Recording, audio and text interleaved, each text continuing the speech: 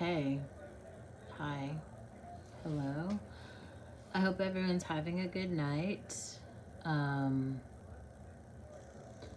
I just wanted to check in because today was an interesting day and I just wanted to tell you guys about it. Um, there was some kind of funny stuff.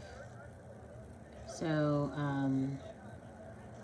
I went to the gym today and like when I was then I left the gym because I wanted to get a Rico Rico al pastor taco bowl. I was like, I'm so hungry. So I walk over to get the bowl. I order the bowl, and then I walk over to Trader Joe's to get a bottle of champagne.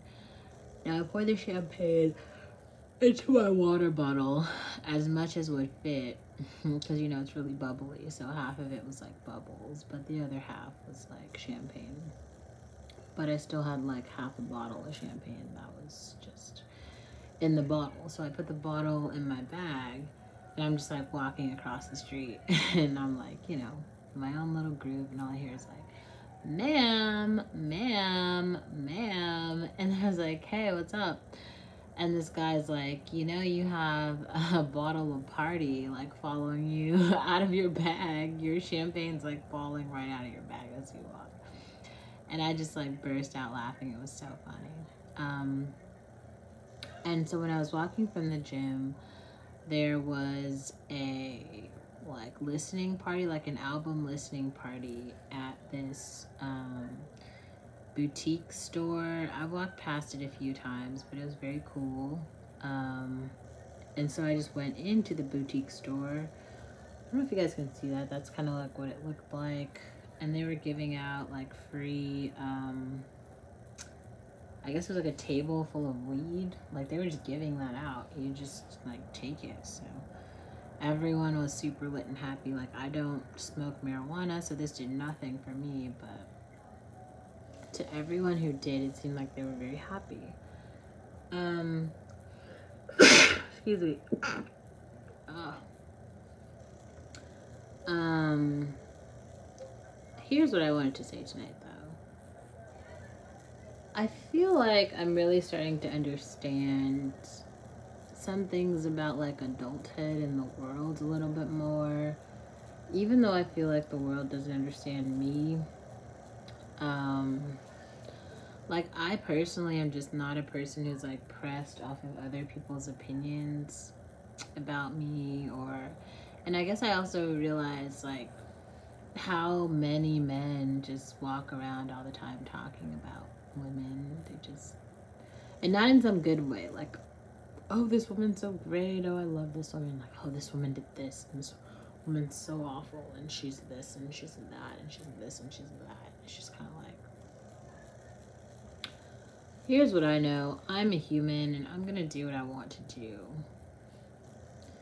And I feel like part of the reason that I'm over America is all these like faulty politics, you know, where everyone seems to have these like, they just have like faulty morals.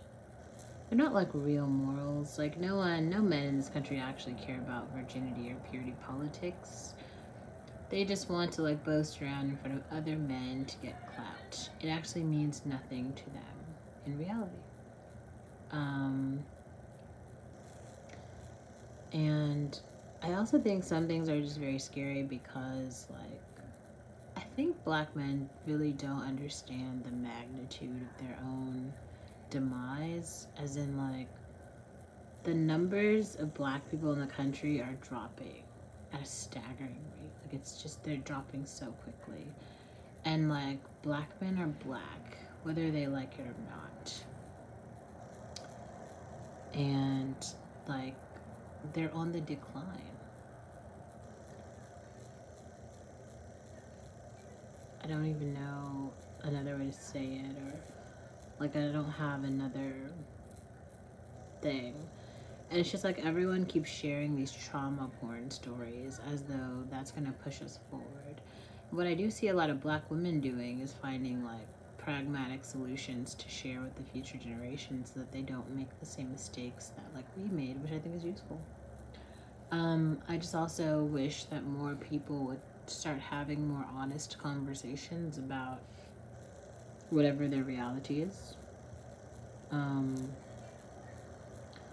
We just don't need any more lies. Like, we honestly need honest conversations just so that people can understand what the reality is and then push it forward. That is what we desperately need.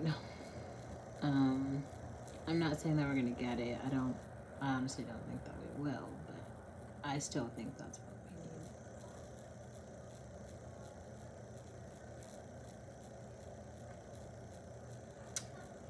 we need.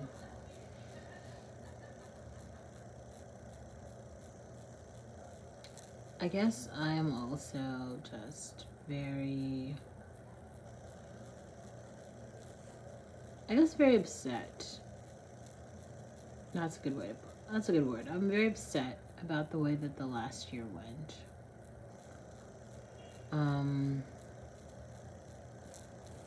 I wish I would have focused more on my therapy and less on other people. I wish I would have tried to be more. I don't want to say that. I think that unfortunately the place that I was in last year was a place of overwhelming despair. And there was just some expectation that I had what it takes to deal with that as a very young woman. And, you know, this is one of the things where it's just kind of like, Black women are not superheroes, and Black women are not here to save anyone else. Like, we are really working very hard to save ourselves. And that has to be enough. Like, the rest of you, go save your fucking selves. Stop comparing your own struggles to ours. Stop comparing your lives to ours. Stop comparing your beauty to ours. Stop comparing your boyfriends to ours. Stop comparing your food to ours. Like, we're just so unsimilar to you. Like, we have nothing in common. We have no commonalities. And that's okay. It's okay to be like, that is another woman over there that I know nothing about. I don't know her story. I don't know her. She's a stranger over there. It's okay to fucking say that. And for that to be the reality. Like, you don't have to change it. You don't have to try to change it. You don't have to, like, wish something else. You can just be like, that is the reality. There's this other woman over there that is doing her own shit that has nothing to do with me, because that's what's happening. That's what's happening. And it's weird as fuck for all these people to keep coming out and trying to be like, we're similar, I know her story, explaining it in their own words and fallacies. It's so strange. Please stop. Just accept us as we are, as something different than you. That's all I ask.